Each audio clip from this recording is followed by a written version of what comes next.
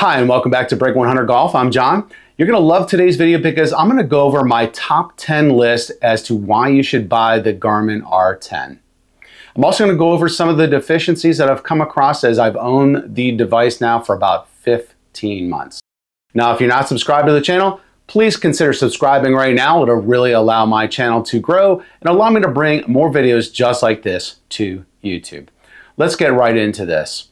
So I really wanted to do this list because I would still buy this after 15 months. And I have gone through some struggles, and I'll take a break after I get to number 5. And these are all debatable. There are some people that would never buy this device because it doesn't have a camera. You know, there's some people that wouldn't buy it because it's not officially supported with some software like GS Pro, which is what I primarily use it for. But I'm going to go over all those aspects in this video. So let's start out with number 10. You can use your own ball. Now, you can also use RCT balls to get improved spin rates. Some people put stickers on there. It may make a bit of a difference. I've not tested the RCT balls. I feel like I get pretty accurate results. I took quite a few golf lessons with a golf coach last year, and I used TrackMan and I used Foresight, and my numbers are very similar with my swing speed, you know, my distances for all my clubs and all that, so I know that it's accurate.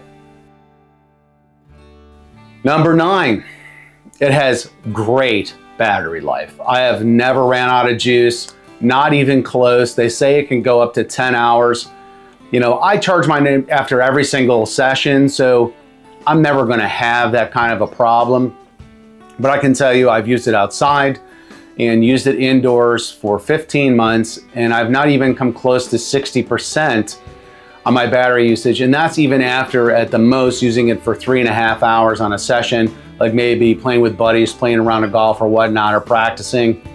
So that's an amazing part of it, that it lasts that long. Actually, just incredible. Number 8, it works with GS Pro. Now, it is not supported. However, I find that whenever I talk about the Garmin R10, what people seem to be most interested in is either Awesome Golf or GS Pro. I have both. I have a lifetime subscription for Awesome Golf, and I also have the GS Pro. I actually have 2 subscriptions for GS Pro. One I use upstairs for when I create content, and then one I have down with my golf simulator in my garage, which is where my golf sim is. So again, it is not supported. Does it make it the best choice for GS Pro? Definitely not. It's not supported. If you need help connecting to GS Pro, you're going to have to find information on like YouTube or something like that, forums and videos like I have on my channel. I've made many videos on how to connect it with a free Bluetooth connector from GitHub so that you can use it, but it is not supported. If you contact Garmin saying I need help connecting to GS Pro, they're not really going to be able to help you. It's not supported. And same thing with GS Pro. You're going to need help. It is open API, but they're not really going to be able to help you because it's not supported. So, you know, GS Pro has an open API interface, so you can use pretty much any launch monitor that you get a connector for with it. And, you know, the Rapsodo and the Garmin R10 are 2 of the options that a lot of people use that have connectors that you can use it, and I can tell you the software is tremendous. Now, I also want to, while we're doing this, talk about a few of the software options later, but that's going to be my number 2 point here. All right, number 7, the versatility of how you can use it. You can use it with a net. You can use it outdoors at the range. You can track it on a monitor. You can track it on a phone or an iPad, or use it with a full-blown golf sim. I've done all of those things with the exception of the iPad. It works very, very well. Not only that, you know, if you're just going to use it with your phone or with an iPad, the Garmin Golf app has free driving ranges. You don't have to pay for them. You can download the app for free. You know, and you can use their like Home Tee Hero It's like $99 a year, $99.99 a year, or $9.99 a month. It's not going to really translate very well to a full-blown golf sim because you don't have very many options to fill the screen as much, and then the graphics aren't as good as some of the software like GS Pro and Awesome Golf and Golf Club 2019, which I'll talk about here in a minute. It's just a bit cartoony, but it's fine. All right, number 6. There's no subscription whatsoever. Like I said, you get the free driving ranges in the free Garmin Golf app, but you don't have to pay a subscription yearly like you do on some of these other launch monitors. Would I like to have some of the higher end launch monitors, like a TrackMan or a Foresight or Bushnell, Flight Scope, stuff like that? Yeah, I would love to have those launch monitors. But right now, it's still working just fine with GS Pro and Awesome Golf, and I have zero issues with connectivity once I worked out the bugs, which I'll explain in a moment. So I love that it doesn't have a subscription. I saw it recently for $4.99. I saw it recently for $5.49 in the last couple of weeks. But the typical price over the last couple of years has been $599. So once you pay that $5.99 or whatever price you get it for, there's no subscription. That leads me into number 5. Number 5, and that is the price. So, you look at some of the other launch monitors, while they may be potentially more accurate or may be able to do more for you, like putting, you can't really putt with the Garmin R10 unless you set up like a webcam, and there's a way to do that, but there's a lot of hoops you have to jump through to putt with it because it doesn't have a camera built in. Or you can use like XPutt, but that's again another entity for putting. I don't putt because of that. A lot of people, I've watched their videos on YouTube, and even guys that have the ability to putt, they don't, because it's just, it takes a lot longer to play instead of auto putting, which is occasionally you'll get a 3-putt if you're way out on a green, and to be honest with you, it might happen anyway. All right, number 4. The monitor is accurate. The launch monitor is accurate. It has been my experience that it is accurate. Comparing it to some of the launch monitors that I've used with golf coaches, and also what I've tested, and other YouTube content creators for golf simulation and golf channels that are out there all around the world that have compared it to other launch monitors, it is accurate. I can tell you that. Number 3, that leads me into number 3. I've tested it for you. I've tested it with a net. I've tested it with a full-blown golf sim. And I've tested it for 15 months. And I've tested with tens of thousands of swings. And I've worked out the kinks with it. Any of the videos that I have going back in my channel over the last year will explain how to set it up to get accurate results and to be able to connect it to various software. Number 2, software versatility.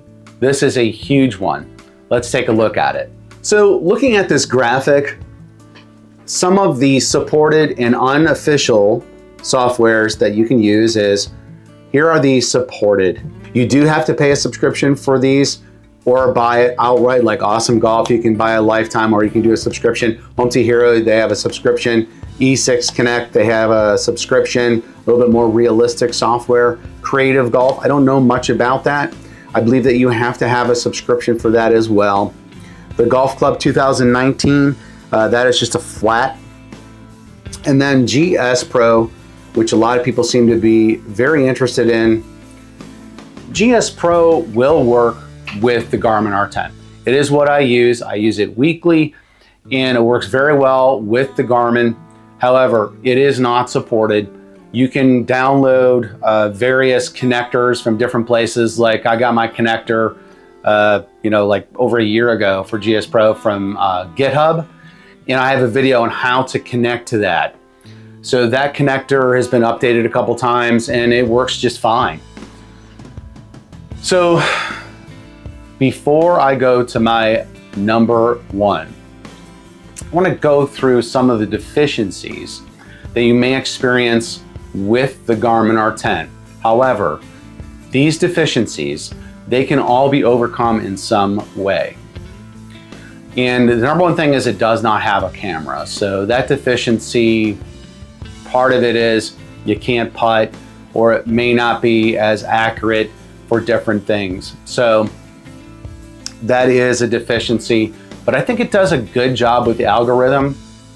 Whether you're using like an algorithm from your software or the algorithm that is built into the Garmin, it does a really good job at, gauging what my swing speed is, gauging what my ball speed is, my spin rate. They say that if you use RCT balls that you can get a higher spin rate, up to 50% better spin rate, especially with a driver. So, I guess you could call that a deficiency. It has trouble chipping inside of, say, 10 yards. Really more inside of about 8 yards. So if you're close to the green and you've got, you're 15 feet away or even 10 feet away and you decide that you want to chip it onto the green, you may have to do it a bunch of times. And I found different ways, whether it's move the ball back on the mat or take a longer back swing slowly and bring it down. Not conducive to real world golf. However, let's face it, it's not real world golf anyway. It does a good job. I've seen this happen with other launch monitors that they have a hard time picking up the small chips. All right, it's not officially supported with GS Pro. Is that a deficiency? Not really. A lot of people seem to be interested in the Garmin for GS Pro. A lot of people, thousands and thousands of people use it with GS Pro. Me as well. I don't think that's a problem. You can find enough information, whether it be from my channel or other channels that are out there. On YouTube, there's plenty of people that are out there making videos every day on how to connect it and how to use it. Again, putting. Putting is a challenge. I don't have any interest in putting at this time. I would like to eventually when I do upgrade my launch monitor, but really there's no putting unless you set up some convoluted webcam, and then you're gonna have to adjust your lighting, or you can use like XPut. And I have to set mine up every time because mine's in my garage. I keep a classic car in my garage. I pull that in there, so I have to pull my mats out. I keep them inside my enclosure and all that stuff. So really for me, it's just not an option to set that up every single time. You need more space. So with me, I don't have any problem. I've got about 22 feet of length. So I've got, you want to have at least 8 feet between your ball, where you strike the ball, and your screen or your net or whatever you're going to use, if you're using it with a golf sim. And then you're going to want to have at least 6.5 feet behind where you strike the ball for your launch monitor. And that can create an issue if you have enough width, take your swings and stuff like that, but you don't have enough length for your launch monitor, and the distance between where you strike your ball and your screen or your net, you got a problem. So you can use like a Bushnell or a Foresight or a TrackMan or any of those right next to where you strike the ball. But what you run into with that is, what if you have lefties too and you're a righty?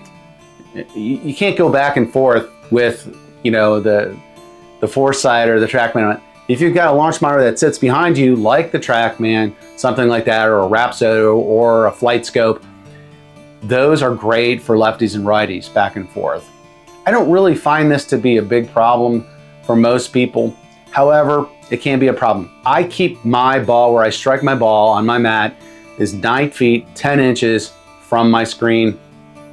I am 7 feet 3 inches where I set my launch monitor from where I strike my ball. I find that that gives me outstanding accuracy and results from all of my shots. Radar interference, that's another deficiency that you could have. So some people actually get radar interference with their projector. And then I've seen where people will build like a Faraday cage around the projector to prevent this radar interference. And I had it whenever I would turn a fan on or an electric heater.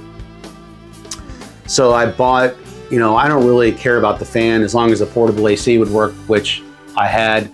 Luckily I have a window in my garage, so I just set up a heat pump in there, a portable heat pump, and it cooled my garage down, no problem. I have a finished garage. And then in the wintertime, I bought a kerosene heater, an indoor kerosene heater with the 1K kerosene that you can use indoors, and that solved that problem. However, I hung curtains that go from the ceiling to the floor. I have 11-foot, 3-inch ceilings in my garage. I'm very lucky. Shaq could golf in my garage, no problem.